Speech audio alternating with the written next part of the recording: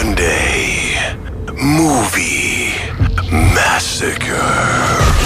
Brand new feature here on FM96. It's the Monday Movie Massacre. We welcome James, our buddy from Vagrancy Films, into the studio. Good morning, James. Good morning. How are you guys? Good. You're a little odd when it comes to your choice in movies, right?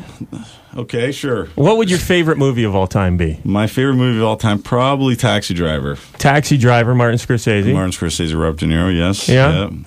Some other movies you enjoy. Ilsa, the She-Wolf of the SS. Ilsa, the She-Wolf of the SS. Yeah, that's a big one. Women of Cell Block 9. I'm a real fan of women in prison. What's the Chuck Norris movie that Vagrancy's presenting coming Invasion USA. Invasion USA. Invasion USA, yes, the classic 1985 canon film. Yeah. All right, so you usually like the B movies and stuff that are kind of like cult movies, I want to be entertained, that's all. Yeah. I don't want to be bored.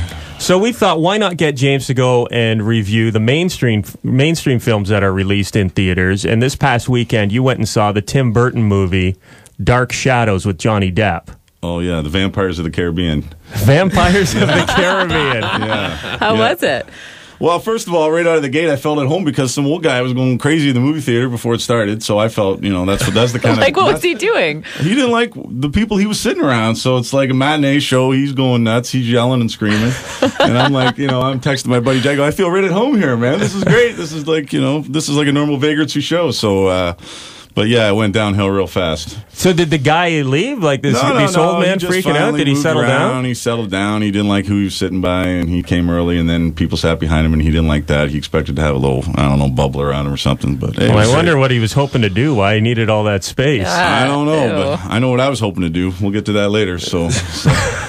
So tell us about the movie. Was it good? So the movie starts. It's pretty good. It's starts like a good old classic Hammer film. Like lots of gothic castles and whatnot. And I was like getting pretty entertained. I'd seen the show a little bit when I was growing up, but then it goes south real fast. Turns into one of those fish out of water stories. Corny lines. Like bad. Lots of hot girls. That was keeping me interested. But slowly but surely, as the movie progressed, I had to go for my handy flask, top up my diet soda, and then thankfully I even had a Ziploc bag full of limes too. Nice. No way. So I was well prepared, and then the movie started to get progressively better as.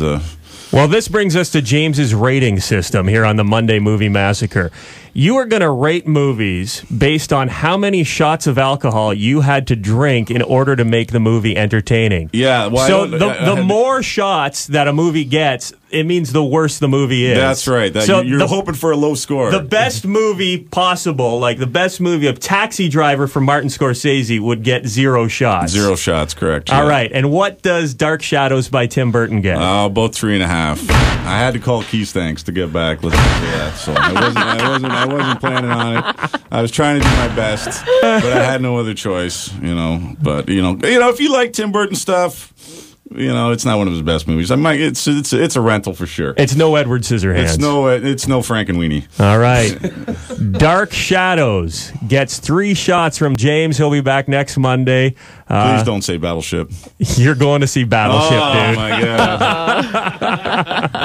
All right. All right. Thanks, James.